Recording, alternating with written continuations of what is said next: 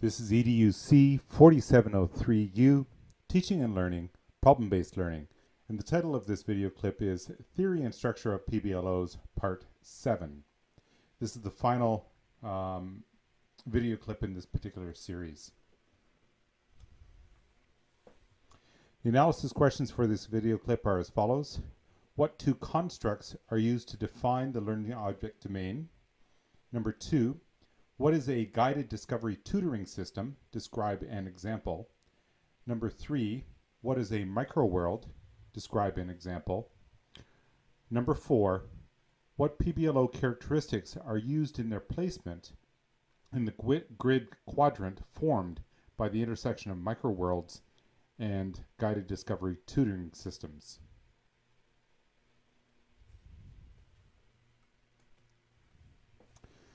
This slide is a repeat of the initial slide from the last video clip. It's repeated here to provide context for the ongoing discussion regarding learning object landscape or domain that is being discussed. I will repeat the definitions that we are using for learning objects as well. Learning objects can be found in a wide variety of shapes and sizes. Typically, they are characterized as small, reusable digital learning resources which support learning. The definition here also includes larger environments that were designed for similar purposes. Learning objects can be classified then on a grid created by the intersection of two constructs or ideas, and as shown in the graphic displayed on this slide, one of these constructs concerns the control of learning enterprise, that is, whether things are under teachers' control or under students' control or somewhere in between.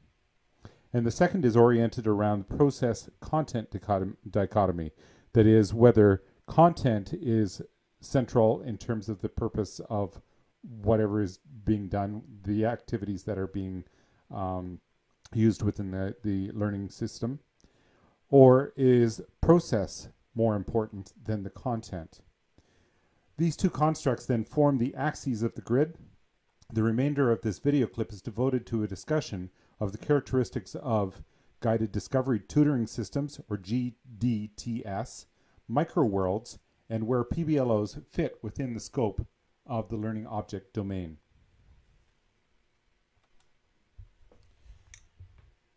Mark Elsom Cook in 1990 described guided discovery tutoring systems where the system acts as a facilitator, guiding the learning adventures of the learners. The focus of the system is primarily on ways of assisting discovery learning, the generation of hypotheses based on empirical observations, within rich content areas. The system attempts to relieve the demands on the official guide, the teacher, the instructor, by introducing experts into the system through drawing on a wider community of learners. The community of learners concept was built into this instructional program from its inception. The goal is to create a learning environment that takes advantage of and encourages distributed expertise within the environment. In their learning community, members each have expertise in different content areas related to a content subject. Each member of the learning community is responsible for sharing their expertise with others and for seeking out others whose expertise can further their own understanding and knowledge. And that's taken from Brown and Campione, 1994.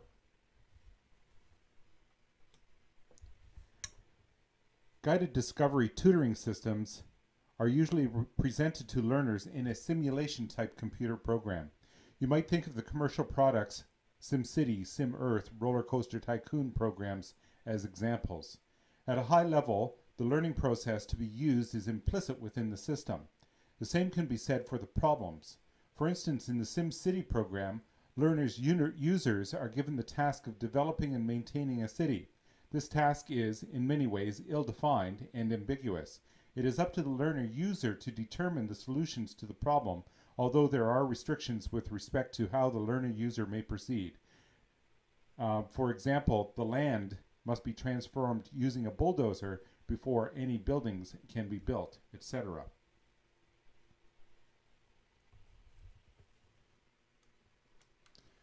Moving next to the microworld idea, Seymour Papert in 1980 describes a microworld as a small but complete version of some domain of interest. People do not merely study a domain in the microworld, They live the domain, similar to the idea that the best way to learn Spanish is to go and live in Spain. Microworlds can naturally be found in the world, or artificially constructed or induced. A child's sandbox is a classic example of a natural microworld. Given buckets and a shovel, the sandbox becomes a volume and density microworld for the child. In contrast, artificial microworlds model some system or domain for the user. Probably the most well-known computer example is Logo, L-O-G-O, a programming language in which the computer models a variety of domains, such as geometry and physics. And this is taken from Pappert's work in 1980, but also again in 1993. Other examples include, and you may have come across these in classrooms in high school, etc., geometry sketchpad and interactive physics. Of course, even a natural microworld can have artificial elements. A parent or child could intentionally structure the child's sandbox in some way, such as providing buckets of special sizes, for example, each doubling in volume, in order to increase the likelihood that the child might discover some underlying principles or relationships. At first glance, computer-based microworlds are often confused for simulations. However, microworlds have two important characteristics that may not be present in a simulation.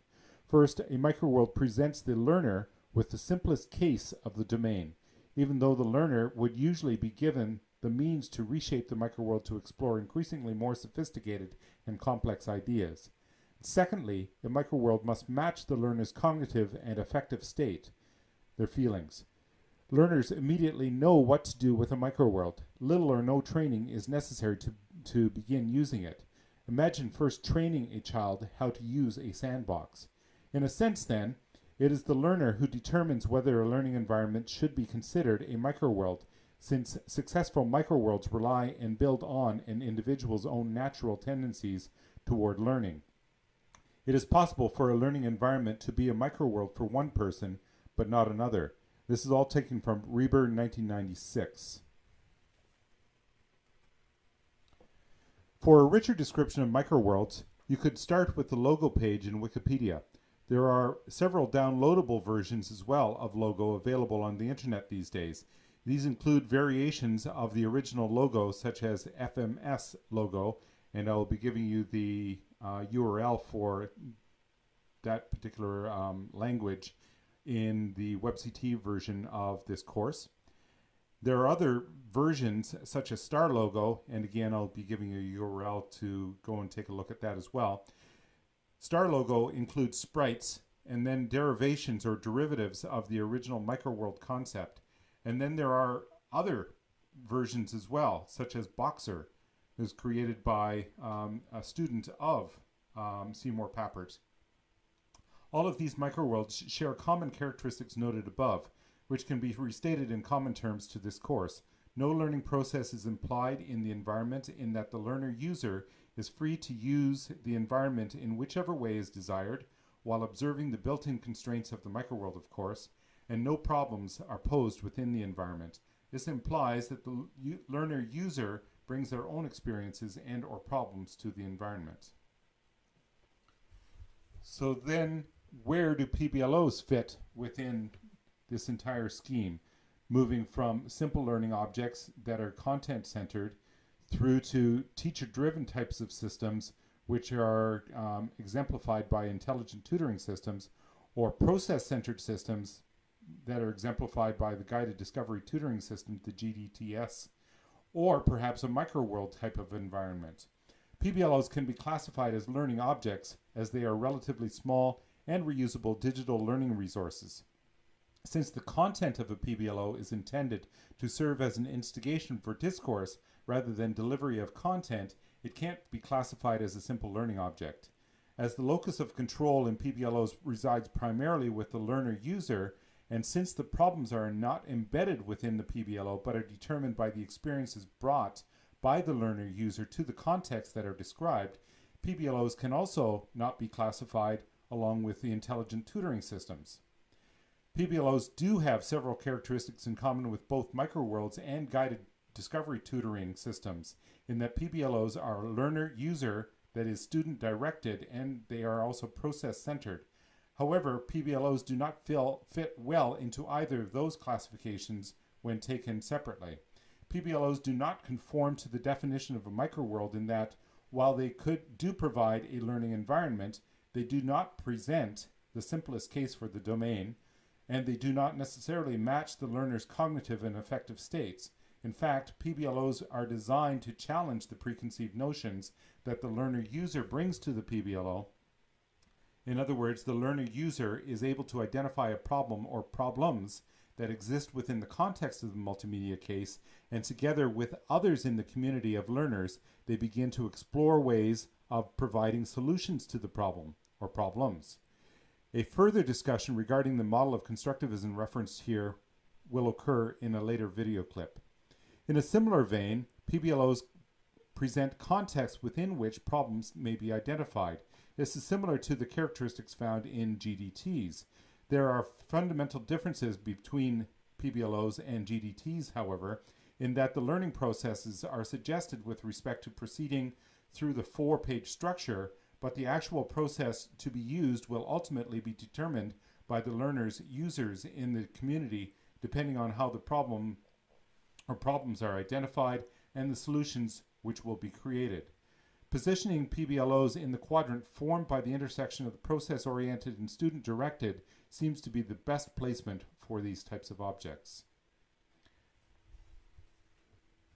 The theoretical basis for learning objects then that are referenced in this particular video clip are as follows.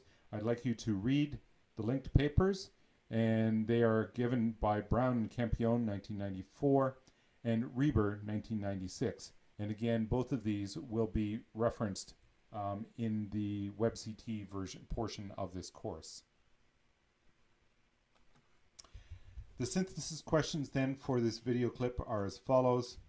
Number 1, the learning object domain is referenced by 2 axes. Why were these 2 scales used to characterize the domain? Number 2, identify an existing example of a GDT and specify why the example contains the characteristics of a GDT. Number 3, define microworlds in your own words. Why are microworlds considered to be learning objects?